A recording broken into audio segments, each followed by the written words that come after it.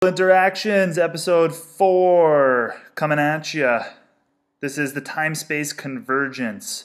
We're moving on from measuring global interactions into changing space, the shrinking world. The world is shrinking. What does that mean? Okay, we're going to figure that out. So we're going to talk about the reduction in friction of distance and time-space convergence. All these things might sound crazy, but hopefully by the end of this video, you'll know what I'm saying.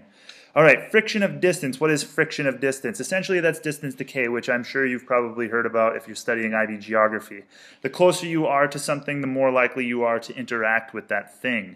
The further you are from something, the less likely you are to interact with that thing. So for example, the classic example that I use in class is my students. I used to work in Manila, and I would say, how many of you would say you're from Asia? And 90% of the class would raise their hand because we were in Asia. So those students that are raising their hand, they're close to home. They don't have to move far away to go to school.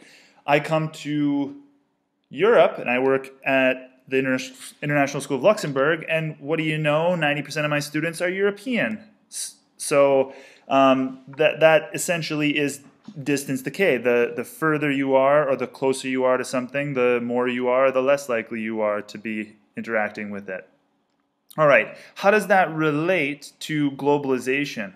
Well, what's happened is as a result of two major things. If you look at the time-space convergence definition down here, changes in transport and changes in communication have brought us closer together, because we can now communicate and get to places much easier, and the world is shrinking, we say, as a result of that. The time that it takes to get to a place has shrunk, which has caused places to feel closer together. And essentially I have friction of distance here. If you are wanting to know more about it, that's just a simple Wikipedia page. And I've got something interesting to go along with time-space convergence. Back in the day, this is from 1881, a map showing if Europe was the center of the universe, how long it would take to get from Europe to other locations around the planet. And you'll notice that it would take 10 to 20 days just to get to the United States.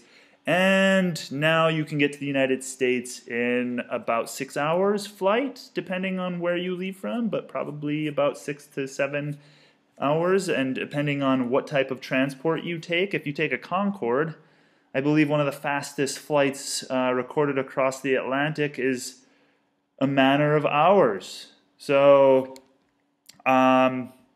that is friction of distance and time-space convergence, because we have better communication and better transport.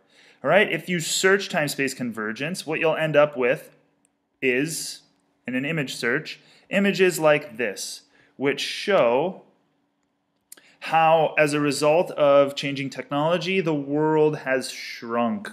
I put it in quotes because the world is not physically shrinking. We know that. All right.